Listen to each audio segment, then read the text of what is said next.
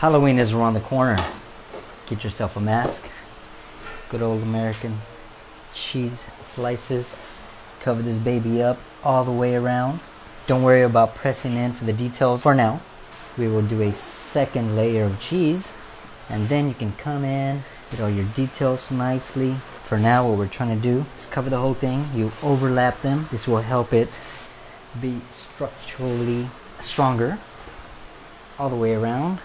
Doesn't take a whole lot of time, and you can pick any mask you want, favorite character if you want. So we place our last slice of cheese, second layer that is. Get yourself some flour. Just spread it on there evenly. We've got all that done. Now, what we're gonna do is take the spray bottle that we got, has eggs, a little bit of milk. It's gonna help us spray this just a little easier. It will be quicker. And now for the breadcrumbs, come and we pour right on this side. Get it all nice and covered. There we go. Once you have this completely covered, take the excess off and to the freezer. Alright, now we are back from the freezer. It is rock hard. Turn it around carefully. We're going to remove the mask and the plastic that we put on before.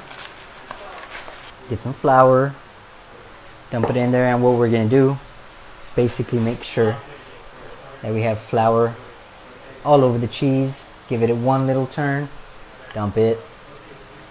We're going to spray all around. Okay, now what we're going to do is come in with these, the breadcrumbs. Do the same thing. Make sure it's nicely covered. Dump it just like the other. Get yourself a knife and carve your eyes. It will be super easy.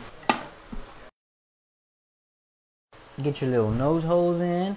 Mouth can be the same way. Come back, the one that we made before. Exactly the same. Carefully drop it in and let that baby cook.